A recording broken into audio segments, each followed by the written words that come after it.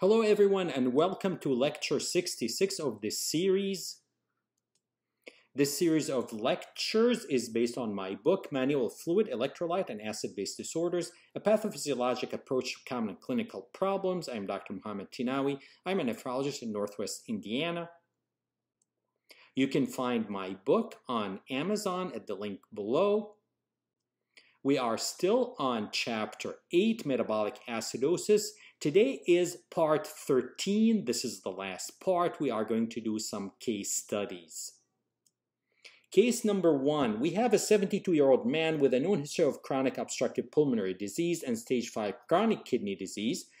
The patient was going to start dialysis in 2 weeks. He presents with sepsis of urinary tract origin. Laboratory evaluation revealed pH 7.15.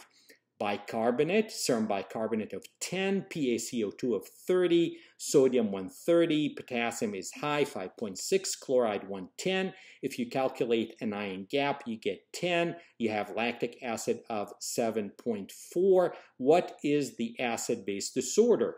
Now here, when we're looking, we see, okay, someone has COPD. Probably we have like chronic respiratory acidosis. Maybe they are retaining CO2. When we say there is sepsis, we think especially of anion gap, high anion gap, metabolic acidosis, especially with lactic acidosis. We see here we have CKD stage 5, so we're thinking, well, maybe non-anion gap metabolic acidosis. So there could be more one thing going on. So how do we make the diagnosis? So when we look at the pH, we have a pH of 7.15, so this means acidemia. So what is the process? Is it metabolic acidosis? Is it respiratory acidosis? Is it both? You look then at the serum bicarbonate, it is low, so this confirms a diagnosis of metabolic acidosis, okay? So clearly we have metabolic acidosis. Why? Because we have low pH and we have low serum bicarbonate. Now, what is the delta anion gap? Well, it is 0 because anion gap is 10, so 10 minus 10 is 0. But delta bicarbonate is 14, meaning bicarbonate dropped by 14 more than expected. So this means, like we said, we have 2 types of metabolic acidosis. We have non-anion gap metabolic acidosis due to chronic kidney disease stage 5, which is what you would expect, but we also have anion gap metabolic acidosis due to sepsis. Here we have lactic acidosis. Now, what is the respiratory compensation? Well, when you have a drop in bicarbonate by 10, from 24 to 10, the PaCO2 should drop to about 23.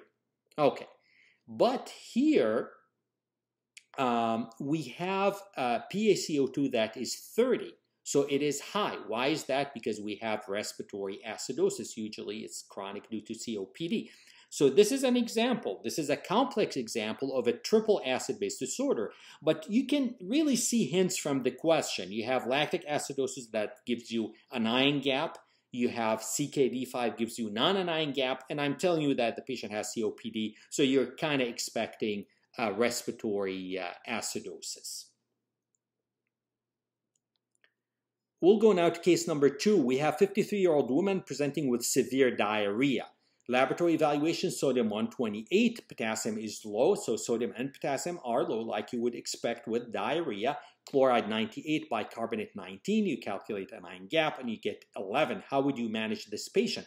So I really want you to start thinking, the moment I say severe diarrhea, think non-anion gap metabolic acidosis. So here you have low bicarb, anion gap is normal, so probably this is what's going on. You're losing bicarbonate in the stool, you're losing potassium, you're losing sodium, so this really fits. So the patient has multiple electrolytes abnormalities due to severe diarrhea. So we have hyponatremia, hypokalemia, low bicarb. Usually this is consistent with non-anion gap metabolic acidosis. I wouldn't check ABGs, okay? There is no need. But I cannot say for sure it's non-anion gap metabolic acidosis without ABG. I would say it is consistent. It's likely due to that. So first, replace potassium. You're not going to give bicarb because that would drive potassium into the cells and you get worsening hypokalemia. And the potassium is already very low. So you're going to replace potassium, replace it orally and intravenously. And after that, you are going to start isotonic sodium bicarbonate drip. So 150 milliequivalents per liter of sodium bicarbonate in D5. And hypotonic solution should be avoided because the patient is already hyponatremic. Now, when we are replacing volume, we are going to shut off vasopressin or ADH, and you are replacing the sodium, you're shutting off ADH secretion because the volume is replaced, so hyponatremia will be corrected. So this way you are replacing the potassium. You really need to replace bicarbonate here because there's direct loss of bicarb, and you are replacing sodium and volume. Case number 3, 67-year-old man with type 2 diabetes mellitus and stage 3 chronic kidney disease due to diabetic kidney disease is seen in the renal clinic for a routine visit. The patient is on lisinopril 40 milligrams a day, so full dose due to hypertension and nephrotic range proteinuria associated with his diabetic kidney disease. You do labs, you are looking at the labs, you have a sodium of 137, you have high potassium of 5.7, chloride 105, bicarbonate is 21. Anion-gap, you calculate it and you get 11, and creatinine is elevated, so you have a stage 3 chronic kidney disease. Creatinine is 1.4. How would you manage his hyperkalemia? Now, this patient is exhibiting several features of hyporeninemic hypoaldosteronism. So this patient has hyperkalemic renal tubular acidosis, and when we have hyporeninemic hypoaldosteronism, we have aldosterone deficiency. We call that type 4 RTA, which is by far the most common type of RTA. He's over 65, he's hyperkalemic, he's diabetic, he's hypertensive, and probably has non-anion-gap metabolic acidosis.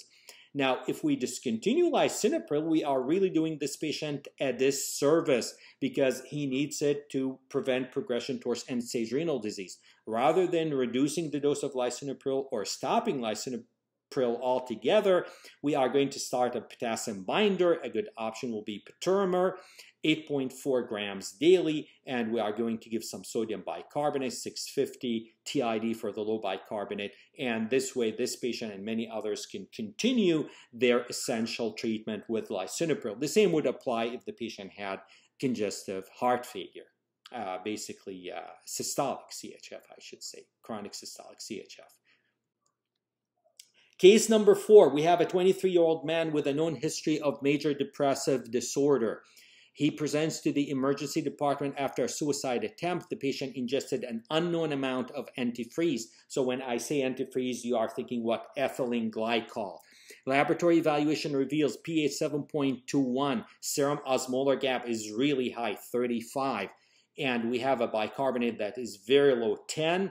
And serum creatinine is 1.8. You look at the urine and you see oxalate crystals. Look at those crystals. They look like little envelopes. Now, on exam, the patient is severely obtunded. How would you manage this patient? Well, everything is really screaming dialysis. So, you are going to give intravenous flumpizole, which is an inhibitor of alcohol dehydrogenase. You are going to start sodium bicarbonate drip. If you want to give thiamine and B6, that's fine. But you need to do emergency dialysis. You have obtundation. You have very high osmolar gap. You have severe metabolic acidosis. So you must start dialysis.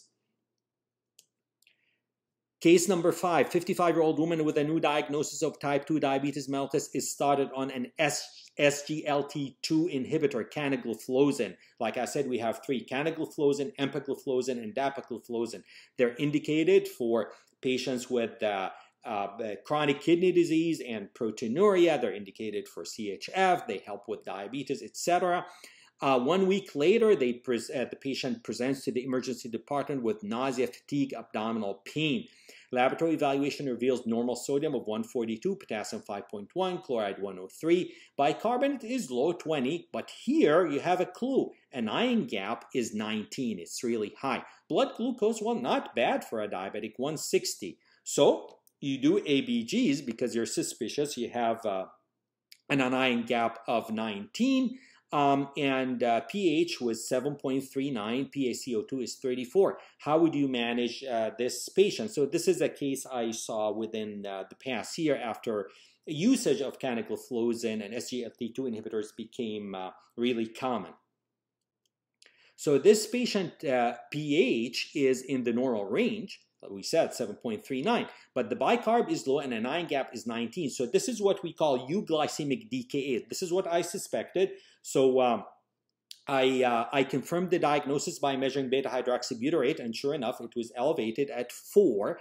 So these inhibitors of the sodium glucose cotransporter can give you euglycemic DKA, diabetic ketoacidosis. So the glucose is below 200, but you have a clue. What is the clue? You have high anion gap.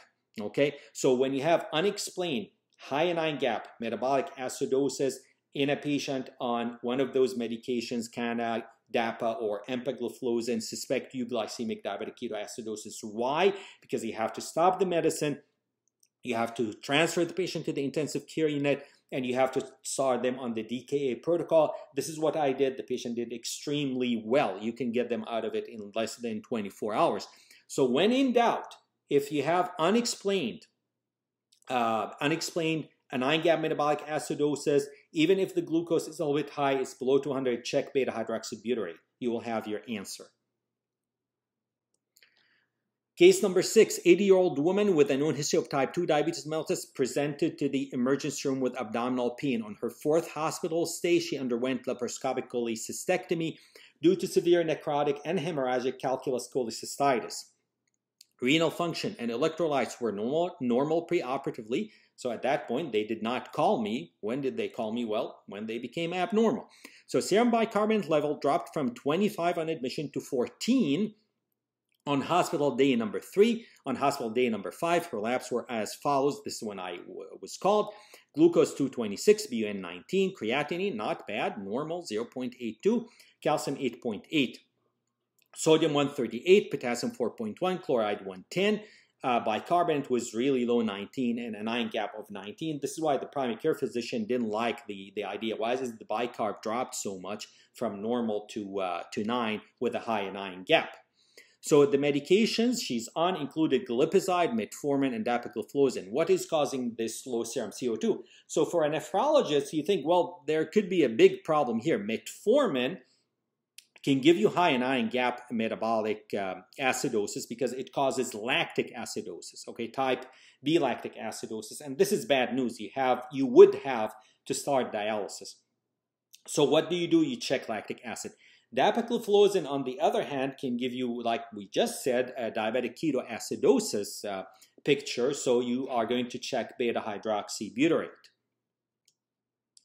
So the patient was seen post-operatively, and her anion gap was high, so everything was consistent with anion gap metabolic acidosis. So we checked the above test.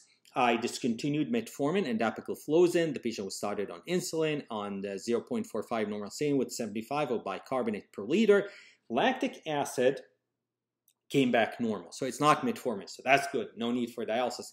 But beta-hydroxybutyrate was elevated at 2.27. Normal is 0.27. That confirmed a diagnosis, again, of an anion gap metabolic acidosis due to diabetic ketoacidosis due to canagliflozin, which is an SGLT2 inhibitor.